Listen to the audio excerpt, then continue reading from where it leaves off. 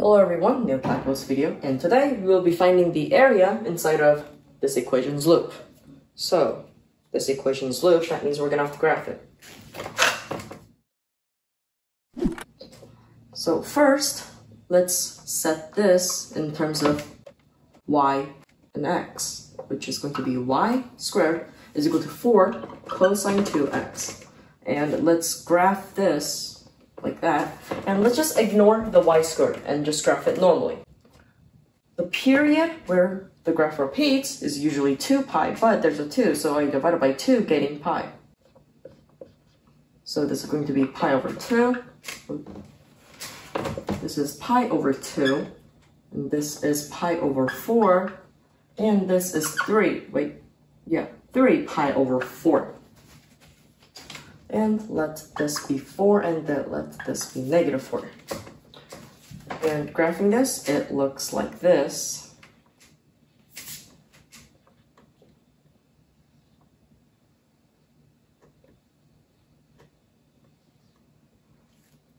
This is too fat. Okay. And now we have this, but to actually graph it, where we have the in terms of polar graph, right? We actually need the all the way from 2 pi. And this is going to be 3 pi over 2, this is going to be 5 pi over 4, and this is going to be 7 pi over 4. And repeating the pattern,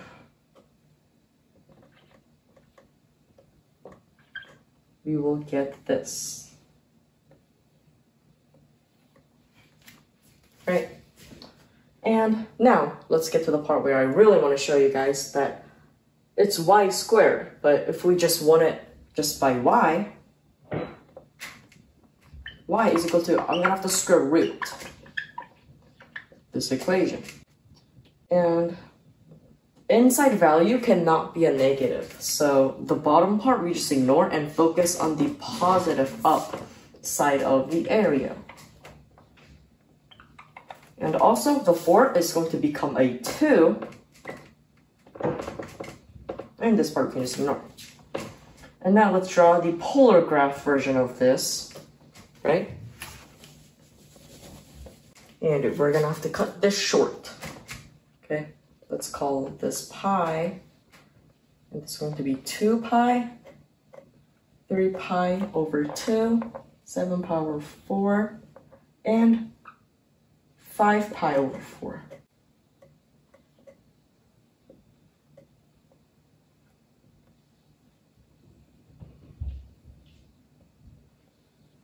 Right, now let's draw the polar graph, where the radius is a circle, and I will use this toilet paper to draw it perfectly.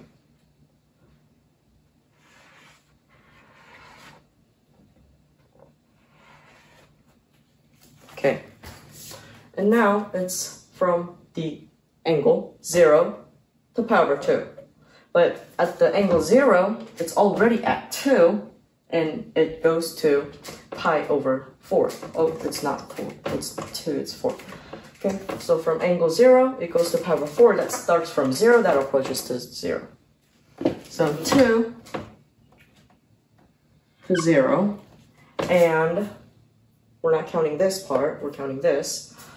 And it is 3 pi over 4 to pi, that starts from 0, that goes to 2. So it starts from 0, that goes to 2. Like this. And right here, it's pi, that goes to 5 pi over 4. So it starts from 2, that goes to 0.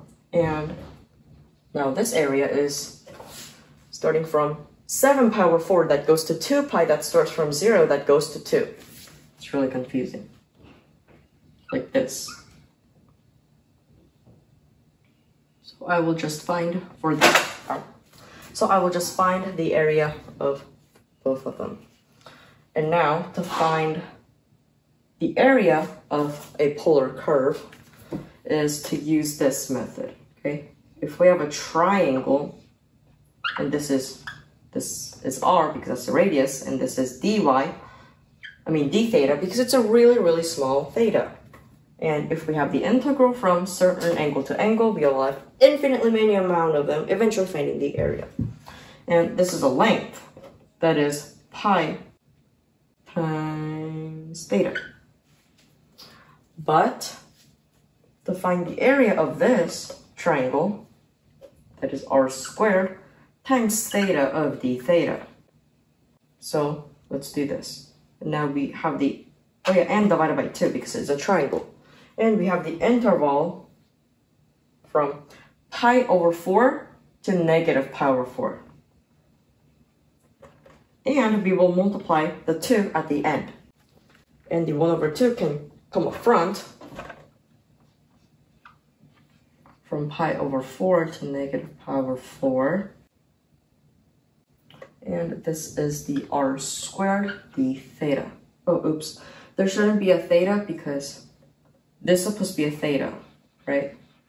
And L is r times theta because they are proportional to each other. And I just differentiated theta, so I get d theta because the interval has to be in terms of theta. Yeah, so we get pi over 4 to negative pi over 4. And now let's solve this, but before we do that, we need to find the value of r, which is just right here. So let's solve this in another space. So substituting this into here, we get 2 times the integral of the interval from pi over 4 to negative pi over 4 of cosine 2 theta times d theta. And now the integral of that is sine 2 theta over 2. There's a times 2, so nothing goes there. But we still have the interval from pi over 4 to negative pi over 4. And that, putting it there, we get sine pi over 2. Sine pi over 2, that's 1, minus sine negative pi over 2 is negative 1. And that is equal to 2. But that's only one side of this, and now we just multiply 2, getting a 4. Let's put the answer right here. Okay. Here we have our answer, which is the area of 4 from this polar equation. Thank you guys so much for watching this video. So see you guys in the next video. Bye.